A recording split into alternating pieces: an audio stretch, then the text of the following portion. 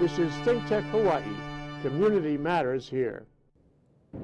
Hello, welcome to Out of the Comfort Zone. I'm your host, RB Kelly. You're watching ThinkTech Hawaii, OC16 television, and I'm really excited. We've got a cool guest today and cool tips, but first, our book of the week. Now, this is Spy the Lie. This was written by ex-CIA officers who tell when people are lying to them, all right? If someone is saying, hey, you know, I totally am an asset for the United States, but they're lying and they're secretly working for North Korea, like that would be a good thing to know.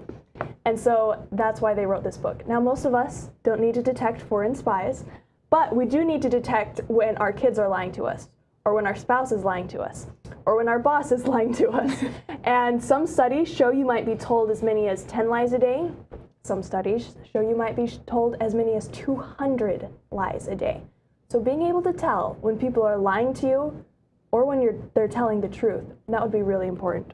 And that is Spy the Lie. You can find this online, Amazon, eBay, anywhere you find books. It's a really cool book. It's one of my favorites. I've read it like 4 times. So, Spy the Lie. Now, on to our body language tip of the week. Now, I don't know about you, but I have a really big family. And so when we meet for the holidays, there's all these relatives and extended relatives, and I've forgotten most of their names because there's so many of them. But I have to be like, oh, I totally remember who you are. Welcome, come on in. And so my trick for being welcoming and kind and open for the holidays, even when I don't know who people are, is to practice a real smile. Now, you've seen real smiles like this, and you've seen fake smiles. You ever had someone give this fake smile to you? Hi, welcome. It's nice to meet you. I'm so happy to be here.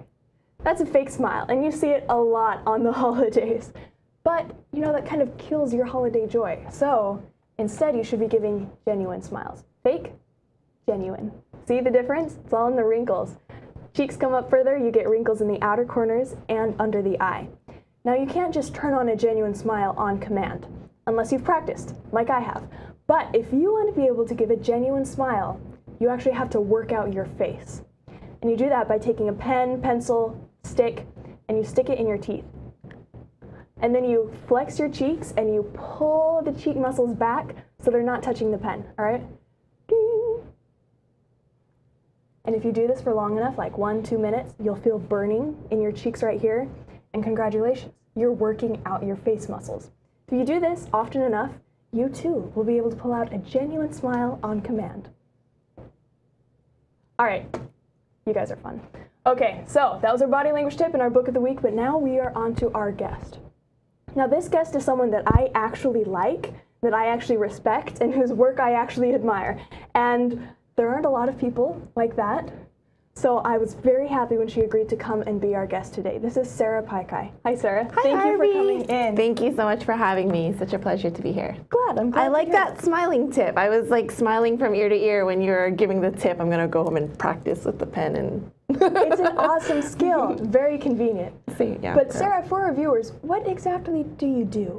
So I am a social media strategist, and I help people mostly with content marketing, meaning I help people find the messages and the ideas around their business that really help show their audience what they're about and lead them to their programs and offerings that they have. Ah, so how does Speak Your Word come into that?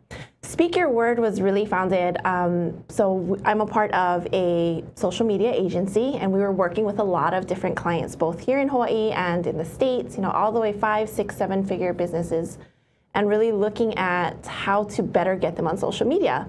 And I found that even before you start looking at things like Facebook ads or how often should I post or where should I post, people were asking the question, what should I talk about? And what is really something that I could talk about for days on end, because that's part of social media marketing, right? You always have to be on social. What is something I could talk about and not get bored with? And still feel like it's really true to what's happening with me in my business right now. And so as we began to kind of dig deeper under that, I realized a lot of people are afraid to really go there when it comes to controversial topics or things they feel very passionately about. I think there's this fear of who even cares, who would listen, what if I'm judged? And so Speak Your Word was really born from the desire to inspire people to feel bold enough to find their true message and to talk about it on social media. I love that. Bold enough to find your true message. Yes. And I've seen, like, well, in my life and in the lives of the people around me, there are times when something is so dear to you that you're just afraid to let it out. Because what if people squish it? Yes. And so finding the courage and the guts to stand up for what you believe in and share what you're passionate about, even knowing people are going to disagree with you, people might come and troll you, that is something you need to do if you're ever going to make a positive change in the world. Yes, it's so interesting that you brought up trolls, is because I was recently on a live stream with a dear friend of mine. We were doing her audiences around moms, and so we were talking about finding the courage to really put yourself out there as a mompreneur, and we actually had these trolls who hopped onto the live stream, and there were 4 of them, and they're like, oh, we're here because, you know, we were sent here because of a Craigslist ad, and I know that this is an auction for couches. And they were just like hardcore for 20 minutes. They were just, when are you gonna auction the couch? And this, you guys are terrible auctioneers, and this is the worst couch sale I've ever been to. And we're talking about life and business, kind of like how you and I are today. And I remember, like, the old me probably would have been so intimidated, and I would have felt bad, and I would have been ashamed and been like, this is so awkward, I don't know what to do. And this is what happens when you this get out is of the box. exactly. This is what happens when you get out of your comfort zone, right? And what should I do? But it was such a great teaching moment, and I turned it around and I said, look, if this had happened to me 2 years ago, I probably would have, like, sat in a corner and cried later. But the power of when you speak your word often and you know what you stand for and you know why you're sharing it, you flex this muscle of your voice to where it was like, this is a great teaching moment. So you see how these trolls are? That's what's going to happen if you put yourself out there, but do it anyway because your message is so important and worth hearing. So that's like a practical example of some of the things and ways that I like to showcase to people. Social media can be really used for what you're passionate about in life. And I know a lot of our viewers are probably thinking, oh gosh, social media, that thing that my kids are on all the time. Like, why on earth would I want to be on social media? Do you have anything you'd like to say to them? Yeah, it's not for everybody. I'll start with that. So if it's not comfortable and it's not where you want to share your business, that's totally fine. You know, I will say though that social media and our phones have replaced so much of how we consume information nowadays, right? Like, it used to just be you had a telephone in your wall and a TV with a couple of stations and you know, you got your newspaper. But people are getting information really, really quickly. And so if you're trying to reach those types of people who have fast-paced lives, who live in their phone, social media is the perfect tool to put your message out there so that people can see it. The best part of marketing, or the best marketers, meet people where they are. And so if your audience is on social media and your potential clients are on social media, I say it's the best platform. Plus, it's free for the most part, right? I mean, 90% of it is free. Right? Yes. Awesome. Thank you for that. Now, I love this dichotomy of where you were 2 years ago versus where you were now. And I felt that feeling before, where if someone criticizes your work or they tell you you're not doing things right, it just kind of crushes you. But I love that you've come on this journey where you're able to just kind of like brush them off and say, too bad, so sad. I know what I'm here for, I know what I'm doing, and I'm going to keep speaking. So how did that journey happen for you? It was a really long journey. You know, the funniest thing is, honestly, the biggest thing for me was just having somebody to look up to. Watching other women entrepreneurs who are really putting themselves out there and having them turn around and look at me and say, your message is just as powerful as what I'm doing. Like, I see you and the work that you're wanting to put into the world, and it's powerful. And just having somebody recognize that in me was so life-changing in the way that I felt empowered to put myself out there. And so when I founded Speak Your Word, a lot of it was, I would just love to be that for somebody. You know, it's kind of like my give back to tell other women, no matter how you were brought up or what you feel like you're not enough or societal expectations or all of these things that are out there nowadays in mainstream media, you know, you're enough and we see you, and keep going because the work that you're doing is phenomenal. I love that so much.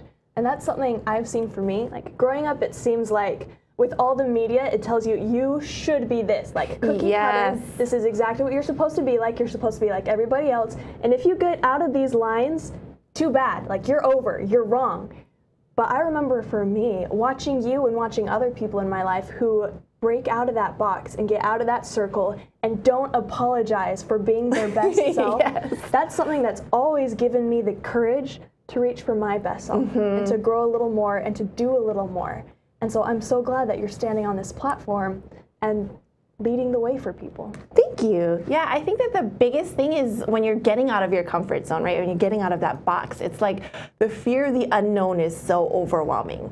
And I think sometimes when you just see other people doing what it is that you're aspiring to do and seeing that they're successful, it like sparks that courage in you to say, okay, I'm not gonna die, right? This fear is not gonna overwhelm me. It's not gonna be too much. It's not gonna be so terrible that I can't continue. Maybe this is worth the risk. And you kind of extend outside of the comfort zone just a little bit more and a little bit more until you become very strong and it becomes a natural thing, right? Then you get trolls and you're like, oh, that's such a funny story. I'm gonna go and tell this to somebody. Whereas before, I feel like I would have spent a lot of time just feeling very insecure. Like, was it enough? And should I, all those questions, the way that we double doubt ourselves and we backpedal and all of these things. So, yeah.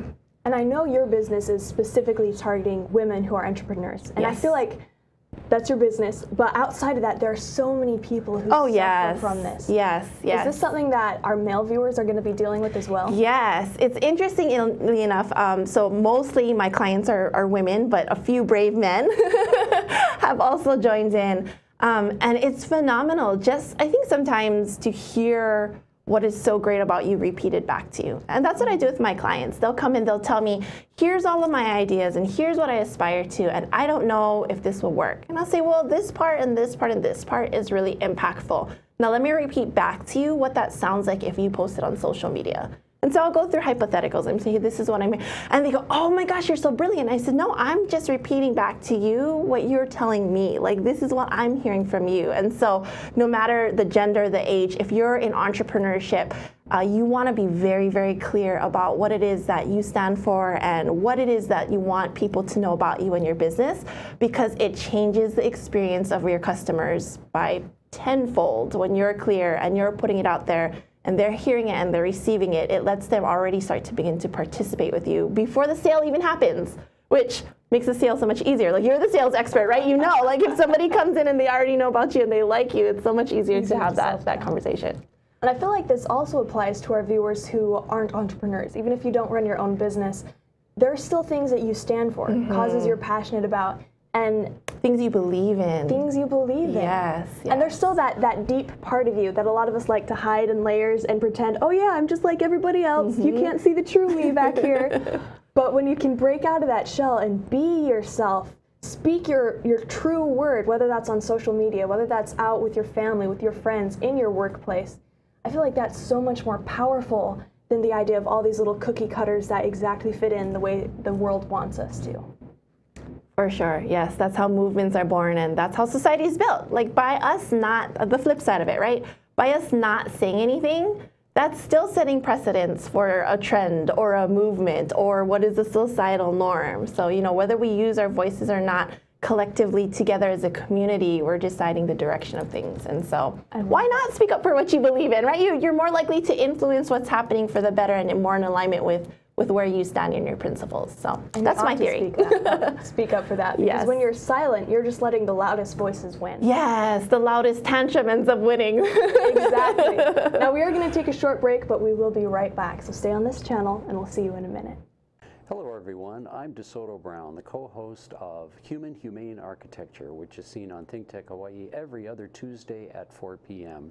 And with the show's host, Martin Despang, we discuss architecture here in the Hawaiian Islands and how it not only affects the way we live, but other aspects of our life, not only here in Hawaii, but internationally as well.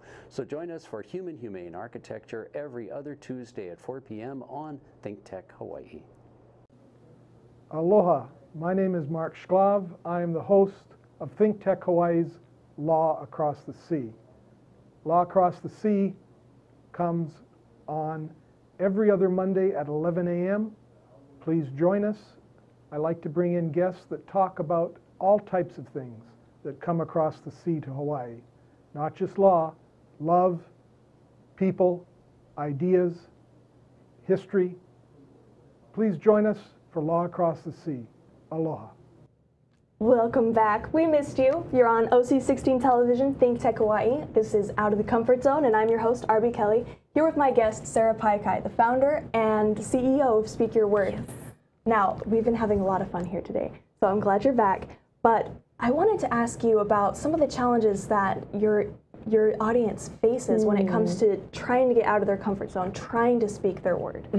I know, like something my family is going through. One of my sisters is dealing with where she feels like she's kind of constrained herself into be the person like she ought to be for her family, for her husband, you know, not to make waves. So what would you tell her in order to speak her word? Before I think even speaking your word, it's really important to get back to how you're actually feeling about the subject. And I know that sounds really simple. It seems like, duh, of course I know how I feel about the subject. It's me and I'm thinking about it, right? But Speak Your Word, the name itself came about because it's speak your word, not the words that you've heard your whole life, not what you feel like you're supposed to, not what society is telling you, but like what is really your thing. And so part of that is going back to what is it that I'm passionate about? What is it that makes me happy? What is it that motivates me? And you know, when you have a family, and whether you're male or female, if you have children, if you have a spouse,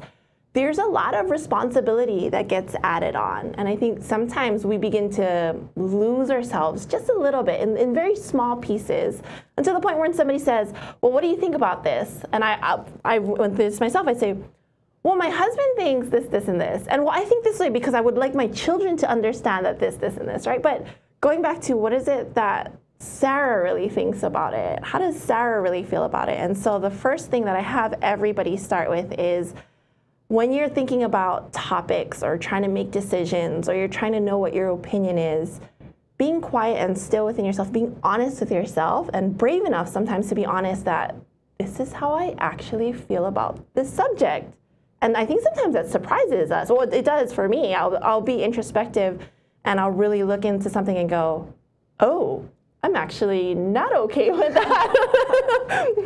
And I'm sure you see this all the time with body language, right? Yes. People who are saying, no, I'm not okay with that, but their body language is saying, like, I don't really care, just whatever, right? It's like you teach people how to make sure that their body lines up with what it is that their intention is. And I think part of that is really just knowing what is your true intention, though. I love that. I've actually seen this with myself if I'm having to make a difficult decision, or if I'm talking to someone and I'm not thinking like how I actively feel. I've sometimes noticed that I'll be like, oh yeah, that's fine with me, when my body language is like, no, it's not fine. And so I've began to use my body language as kind of a gauge of like, no, how do I really feel? I love if I'm talking to someone and I see a bit of contempt or dislike or disgust on my face, I'm like, whoa, subconsciously, I am not okay with what's going on here. And so I've had to sit down and actually think, like you said, okay, what's the root of this? Yes. What do I really feel here? It takes so much courage.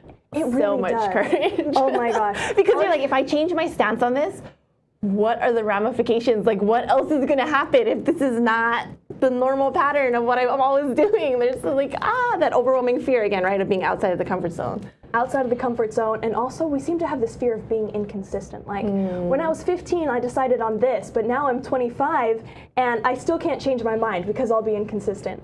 But that's so crazy because things change, we grow. Yes, yes. So we develop into so much more than we were even just 2 months ago, right? 2 years ago, 20 years ago. So being flexible in that sense to allow yourself, giving yourself permission, give yourself permission to be yourself. And I know that sounds really cliche or weird, but it really is. Like sometimes you just have to say, look, it's okay. And finding somebody that inspires you, who you trust to repeat back to you your truth of, yeah, it's okay, you're doing good. Like, this is part of the process, and that's so crucial. And that's something you've been doing for me that I really appreciate. Aww. And okay, even in my own life, I remember growing up, like I had zero maternal instinct. I didn't want to have kids, like I didn't like kids at all. And I have 19 nieces and nephews, okay? Like I have had plenty of exposure to children. But in me, there was this like fear, like I don't actually want kids. And so for me to face that and recognize that and actually deal with that, that was terrifying. for me, because that was out of the normal. I should be in this little box, and this change of not wanting to have kids, that's out here, and that's not okay.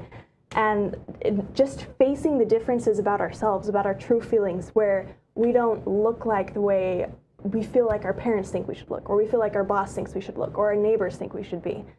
Facing that we're different and that we might be different from other people, that's really scary. Yes. But when you give yourself that permission, like, okay, I'm a freak, and that's okay. I'm okay with that. I just, in all different areas of my life, when I was able to face those difficult truths and just accept them, like, hey, I like having short hair, and that's really weird, but that's me, and I like it. Just being able to accept those differences really makes a difference in every aspect of your life. Yeah. So have you ever had to deal with that with a client? I have. Most of my clients, I think, and for myself included, I think we go through this, especially when you're in business. So if you're an entrepreneur or a small business owner, you know that level of understanding yourself and knowing who you are as a person, and then understanding how to be a leader, right? If you have a team, if you have a staff, now it's not just your personality by yourself, it's your personality in front of a team of 12 people, right? That's a lot to put out there and to be seen. So it's really crucial that you're taking time for self-care, and that you're taking time for silence, and you're taking time to ask yourself, to check in with yourself, just small. It doesn't even have to be a big deal. It's just like, what's happening? How do I actually feel about this? And a great key that a coach and mentor of mine shared with me, he told me, when you find yourself censoring yourself, like you knew that you wanted to say something, but you held that instinct back and you said something different instead. Like, you know how you said about the body language, like it's a sign to you that you need to go and look at it because you did something different than what you were saying. So if you ever find yourself not being open and honest, as open and honest as possible, just make a note of that. And check in with yourself later. What was that about? Because not every situation you need to tell people what's on your mind all the time. Like, I tend to do it because I'm the worst rule breaker ever, or the best rule breaker ever, maybe. But you don't always have to do that. But it's a great sign to say, oh, I kind of held back there. I don't know if I meant to say, great, thanks. I'll see you next week. That's totally fine. Maybe I wanted to say something else. What was that about? So at least you're aware and you're not lying to yourself. And the first step to being honest in your life is to stop lying to yourself. And that's sometimes the scariest thing to do. You just want to kind of like, I'm so busy, I don't have time to deal with this right now. All right, what are some other steps you would give our audience just to kind of help them take the very first steps to figuring out what's going on and to start speaking? So once you kind of have a routine set up or a habit set up where you're checking in with yourself, get a journal, keep notes.